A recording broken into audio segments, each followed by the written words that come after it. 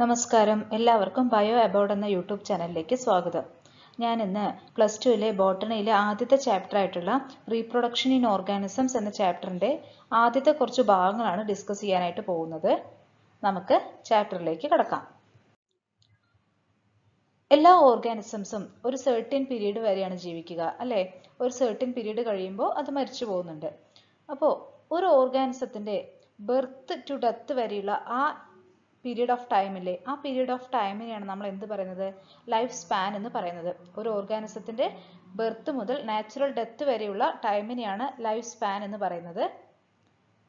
അപ്പൊ എല്ലാ ഓർഗാനിസംസും ഒരു പെർട്ടിക്കുലർ പീരീഡ് കഴിയുമ്പോൾ നാച്ചുറലി എന്താവുന്നുണ്ട്? ഡൈ ആവുന്നുണ്ട്, മരിച്ചു പോകുന്നുണ്ട്. അപ്പോൾ നോ ഇൻഡിവിജ്വൽസ് ആർ ഇമ്മോർട്ടൽ, അല്ലേ? എല്ലാ ഇൻഡിവിജ്വൽസും എന്ത് ചെയ്യുന്നുണ്ട്? മരിക്കുന്നുണ്ട്. ബട്ട് യൂണിസെല്ലാർ ഓർഗാനിസംസ് നമുക്ക് എന്താണ്? ഇമ്മോർട്ടൽ ആണെന്ന് പറയാം. കാരണം ഒരു സെല്ല് ഡിവൈഡ് ചെയ്ത് ആ ഒരു സെല്ലിൽ നിന്ന് തന്നെയാണ് അത് പുതിയ രണ്ട് സെൽസിനെ ഉണ്ടാക്കുന്നത്.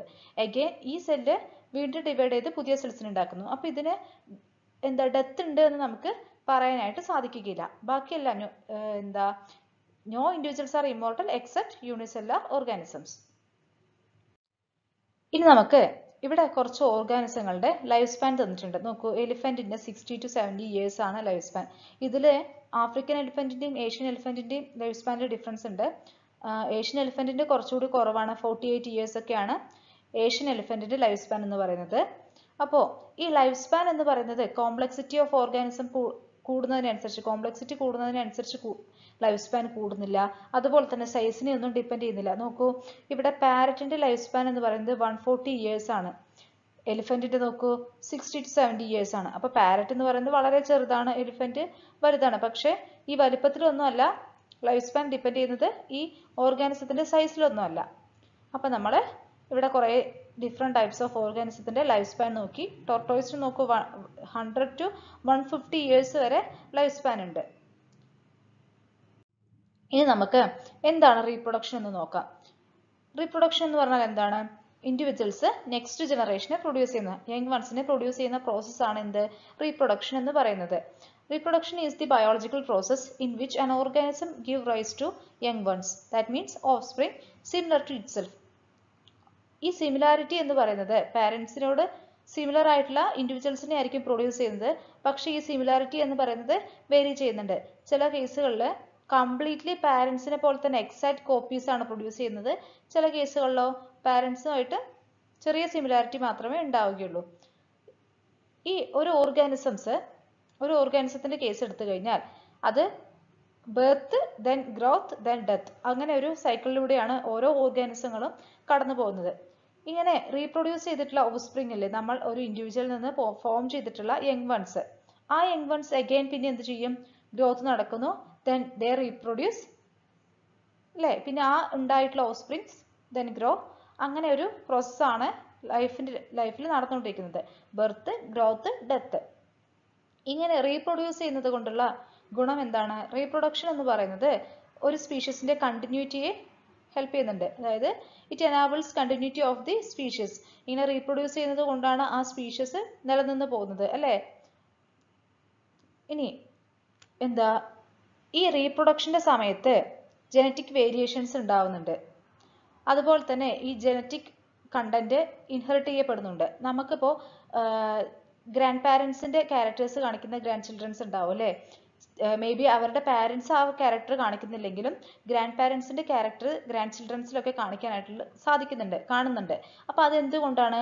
ജനറ്റിക് മെറ്റീരിയൽ ട്രാൻസ്ഫർ ചെയ്ത് വരുന്നത് കൊണ്ടാണ്, അല്ലെ? ഇൻഹെറിറ്റ് ചെയ്യപ്പെടുന്നത് കൊണ്ടാണ് അങ്ങനെയുള്ള ക്യാരക്ടേഴ്സ് ഒക്കെ കാണിക്കുന്നത്. അപ്പൊ റീപ്രൊഡക്ഷൻ എന്ന് പറയുന്നത് ജനറ്റിക് വേരിയേഷൻ ക്രിയേറ്റ് ചെയ്യപ്പെടുകയും അതുപോലെ തന്നെ ഇൻഹെറിറ്റ് ചെയ്യപ്പെടുകയും ചെയ്യുന്നുണ്ട് ഡ്യൂറിങ് റീപ്രൊഡക്ഷൻ. ഇനി ഓരോ ഓർഗാനിസത്തിനും മെക്കാനിസം ഓഫ് റീപ്രൊഡക്ഷൻ എന്ന് പറയുന്നത് ഡിഫറെന്റ് ആണ്. അത് അതിന്റെ ഇന്റേണൽ ഫിസിയോളജി, അതുപോലെ തന്നെ എൻവയോൺമെന്റൽ ഫാക്ടേഴ്സ്, അതിനെയൊക്കെ ഡിപ്പെൻഡ് ചെയ്ത് ഓരോ ഓർഗാനിസത്തിലും മെക്കാനിസം ഓഫ് റീപ്രൊഡക്ഷൻ എന്ന് പറയുന്നത് വേരി ചെയ്യുന്നുണ്ട്.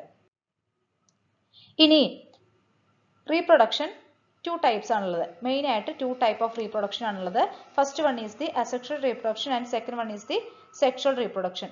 Asexual reproduction എന്ന് പറയുന്നത് സിംഗിൾ പാരന്റ് ഇൻവോൾവ് ചെയ്യുന്ന പ്രോസസ്സാണ്.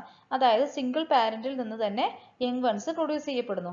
അവിടെ ഗാമേറ്റ് ഫ്യൂഷൻ ഒന്നും നടക്കുന്നില്ല. In the case of asexual reproduction, there is no fusion of gametes.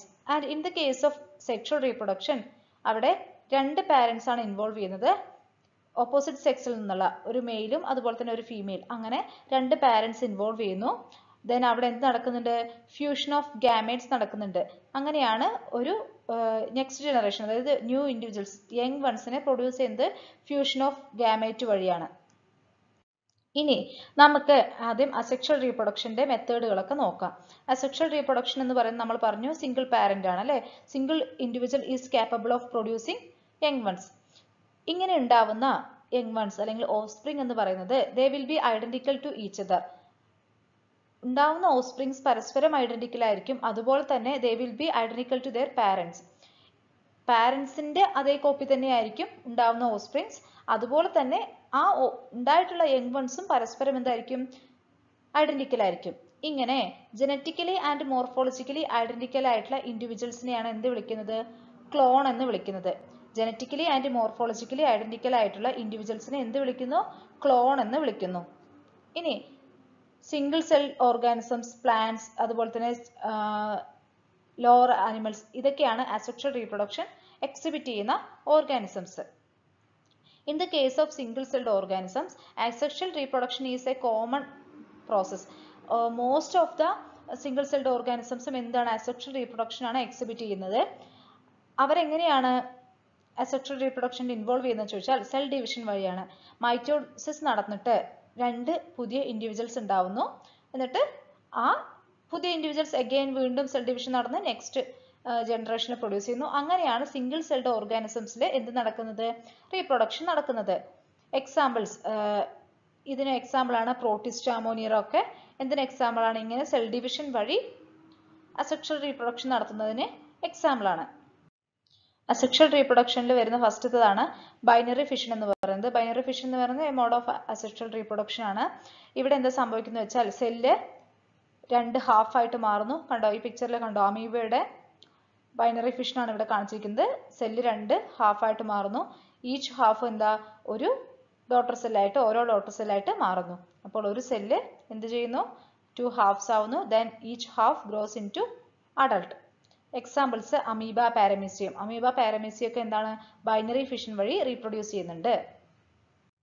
ഇനി അമീബയുടെ കേസിൽ അൺഫേവറബിൾ കണ്ടീഷൻസ് ഉണ്ടാവുമ്പോൾ അത് അമീബ അതിന് ചുറ്റും ഒരു 3 ലെയേർഡ് ആയിട്ടുള്ള ഹാർഡ് കവറിംഗ് ഫോം ചെയ്യുന്നുണ്ട്. അതിനെയാണ് എന്ത് പറയുന്നത്? സിസ്റ്റ് എന്ന് പറയുന്നത്.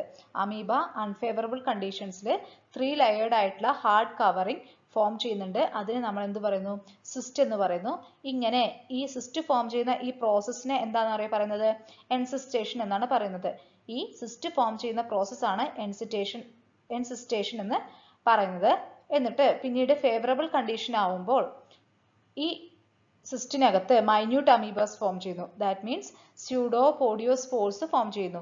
അമീബയുടെ സിസ്റ്റിനകത്ത് സ്യൂഡോപോഡിയോസ്പോർസ് ഫോം ചെയ്യുകയും അതെന്താണ്? സിസ്റ്റ് വാൾ റപ്ചർ ചെയ്ത് പുറത്തേക്ക് വരികയും ചെയ്യുന്നുണ്ട്. അപ്പോൾ എന്നിട്ട് ഒരുപാട് പുതിയ അമീബാസ് ഫോം ചെയ്യുന്നു. ഇങ്ങനെ സിസ്റ്റ് വാൾ റപ്ചർ ചെയ്ത് പുറത്തേക്ക് വരുന്ന ആ പ്രോസസ്സിനെയാണ് എന്ത് പറയുന്നത്? സ്പോറുലേഷൻ എന്ന് പറയുന്നത്.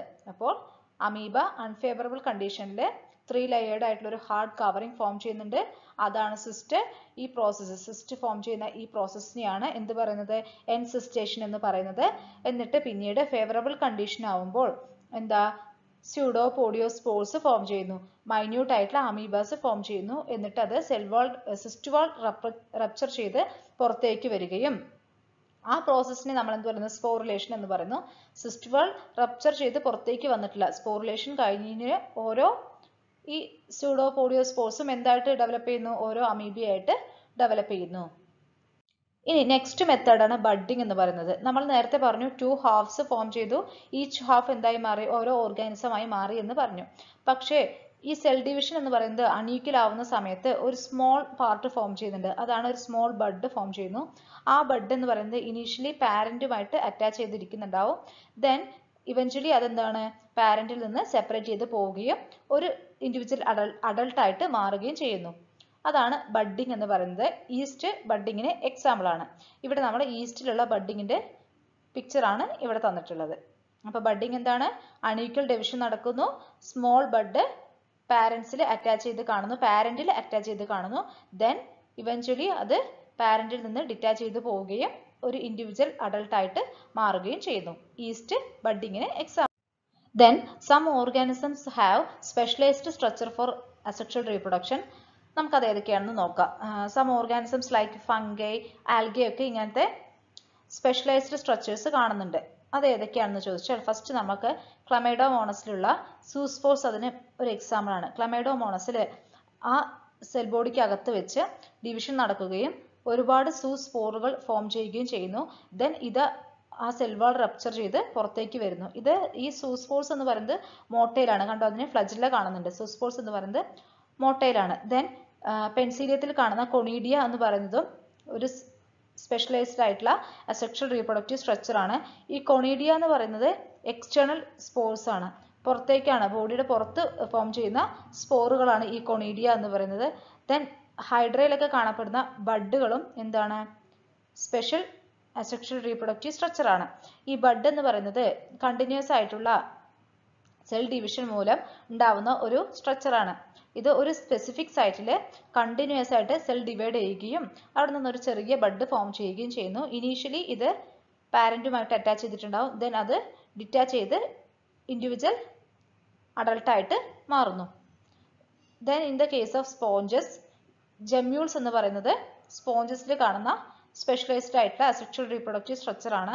ഈ ജെമ്യൂൾസ് എന്ന് പറഞ്ഞു കഴിഞ്ഞാൽ എന്താണ്? ഇന്റേണൽ ബഡ്സ് ആണ്. അതൊരു മാസ് ഓഫ് സെൽസ് ആയിരിക്കും. ആ മാസ് ഓഫ് സെൽ എന്ന് പറയുന്നത് പിന്നീട് ഒരു ഓർഗാനിസം ആയിട്ട് ഡെവലപ്പ് ചെയ്യുന്നു. അപ്പോൾ ജെമ്യൂൾസ് ഇൻ സ്പോഞ്ചസ്, ഇതാണ് ജെമ്യൂൾസ്. ദെൻ ഈ പ്ലാന്റ്സിന്റെ കേസിൽ വെജിറ്റേറ്റീവ് റീപ്രൊഡക്ഷൻ നടക്കുന്നുണ്ട് അല്ലെ. നമ്മൾ ഈ അസെക്ഷൽ റീപ്രൊഡക്ഷൻ പ്ലാന്റ്സിൽ കോമൺ ആയിട്ട് എന്താ പറയുന്നത്? വെജിറ്റേറ്റീവ് റീപ്രൊഡക്ഷൻ എന്നാണ് പറയുന്നത്. ഈ വെജിറ്റേറ്റീവ് റീപ്രൊഡക്ഷനും ഒരു ഫോം ഓഫ് അസെക്ഷൽ റീപ്രൊഡക്ഷൻ അല്ലേ? കാരണം അവിടെ സിംഗിൾ പാരന്റ് മാത്രമാണ് ഇൻവോൾവ് ആവുന്നത്. അപ്പോൾ ഇതും ഒരു ഫോം ഓഫ് അസെക്ഷൽ റീപ്രൊഡക്ഷൻ ആണ്.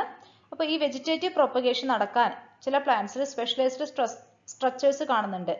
അതാണ് എന്താണ്? വെജിറ്റേറ്റീവ് പ്രൊപ്പഗ്യൂൾസ് എന്ന് പറയുന്നത്. ഇവിടെ നോക്കൂ, പൊട്ടറ്റോന്റെ കേസിൽ ഈ ഐയിൽ നിന്ന് ഐബഡ്സ് ഫോം ചെയ്യുകയും ഈ ഐബഡ്സിന് പിന്നീട് ഒരു പ്ലാന്റ് ആയി മാറാനുള്ള കഴിവുണ്ട് അല്ലെ. അതുപോലെ തന്നെ ജിഞ്ചറിൽ കാണുന്ന റൈസോം, ദെൻ അഗാവെ പ്ലാന്റിൽ കാണപ്പെടുന്ന ബൾബിൽ എന്ന് പറഞ്ഞ സ്ട്രക്ചർ.